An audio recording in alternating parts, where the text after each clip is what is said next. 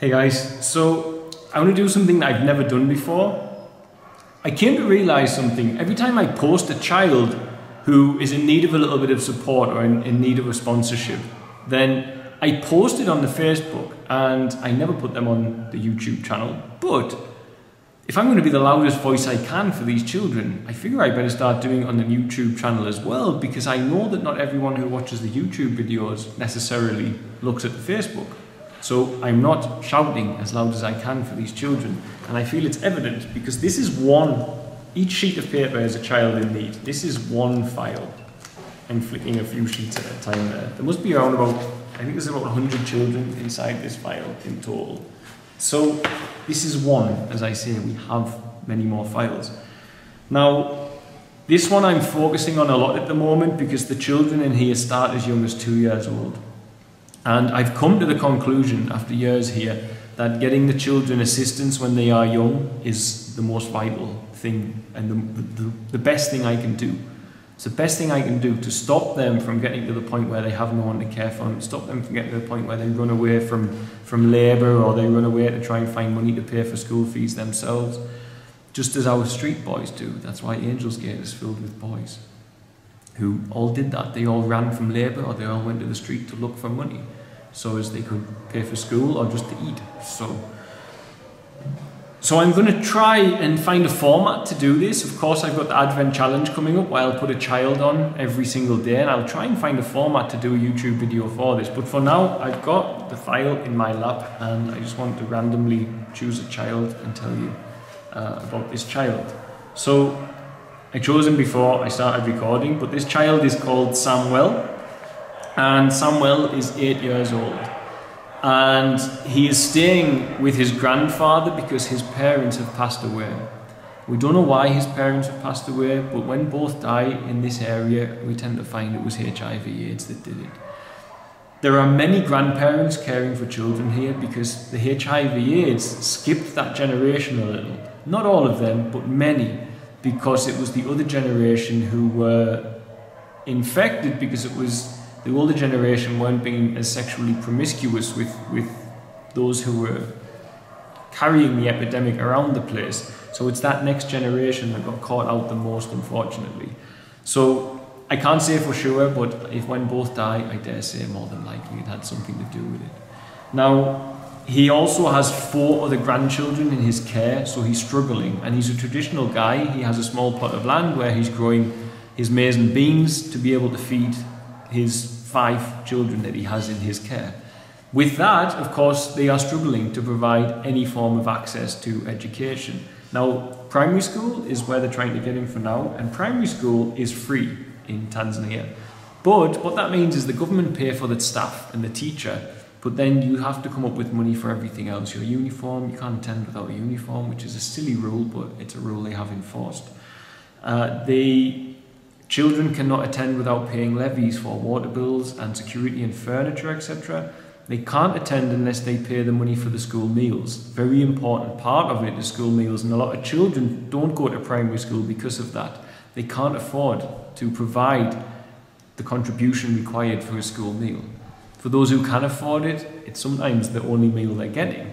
So it depends which way the family decides to go with it. Some of the families will go for paying the school, and then at least they know the child's going to have that meal during school hours, and then even if they're not going to eat at night time. Meals at school, it's the same thing every day. Maize and beans. Maize in its whole form, boiled with beans. That's the only thing they get at school every day. So Samuel needs some help. His grandfather needs some help to get him into primary school. And I'm just making this video to see what sort of response I get when I do it this way. I always say in my Facebook posts that supporting a child like this is actually not a huge ask of someone from the Western society. It is for some persons in the West, don't get me wrong, but for most it's not. Now, the way I always word it is a cup of coffee every week in a coffee shop, or a coffee shop in England, Europe, from what I've seen, I dare say America's the same. A cup of coffee is going to pay to give a child like Samuel access to full-time education, to full access to medical care as and when he needs it. Imperative in an area where we have so much typhoid and amoebiasis and malaria, etc. And also access to amenities. Now that includes things like a solar torch, so you can learn to read. His grandfather has a mud and stick house, so they don't have electricity. So a solar lamp allows him to do homework at night time, and when you're on the equator and it's dark every single day of the year around about 6:30, 7 o'clock, that's required. And the other thing is a mattress. So Samuel has never slept on a mattress and likely never will until he's old enough to possibly find some way to support himself, but possibly never will unless he gets into school, because otherwise he'll be forced into labour, which is a very impoverished way of living, which is less than $1 a day, and in which instance a mattress is too much money for someone to buy. So things like mattresses are provided within that sponsorship as well, because everyone knows if you sleep on a concrete floor every night, you're not going to perform as well in school as what you could.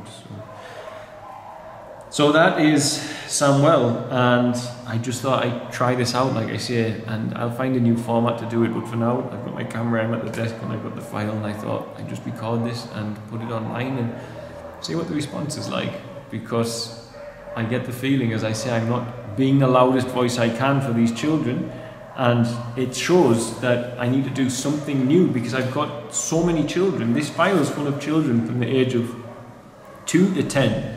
Now, for those who are in immediate danger of not having food, etc., we get them into the food program as best we can.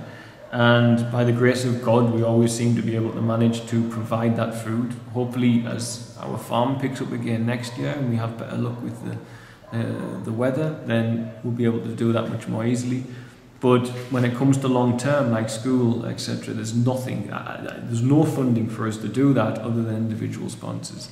And it's successful. We've got over 500 children who have access to education, have access to medical care, and ultimately have a decent start at life, purely because all around the world at different times, someone sitting reading a post on Facebook or who watched a video of ours was moved enough to click a button. And that click of a button really does have a huge impact here. And if you're unsure of the impact it can have, just look at the stories of the street boys that we've got who all couldn't access school, and that's why they went to the street. Because some of them had families, but the families were so poor they couldn't give them access to school, so they said, well, why am I here? Why don't I just go off and find my own way? And unfortunately they found what they found. But this is why we're starting, and I'm focusing a lot of my energy on the youngest children possible. The younger I can help the children, the better. So Wadi is on our staff. She is now 25 years old, and her family is from drastic poverty. When she was 6, a Canadian lady sponsored her with another charity somewhere, and now Zawadi is qualified in community development and working to assist children who were in the same position as what she was. So it does work. It really does make a difference. So this is Samuel, and I'm just seeing what the response will be like. And also remember, we're doing a new thing for Christmas this year where you can sponsor a child for a loved one and get a beautiful gift certificate to hand over to say, yeah, I didn't buy you a new sweater, but I did do this, which means every day for the next year you can sit down together and smile and say, well, everlasting Christmas magic, you know, all year round, which is how I see it, which is why I started that project. So, anyway, much love, guys. Bye.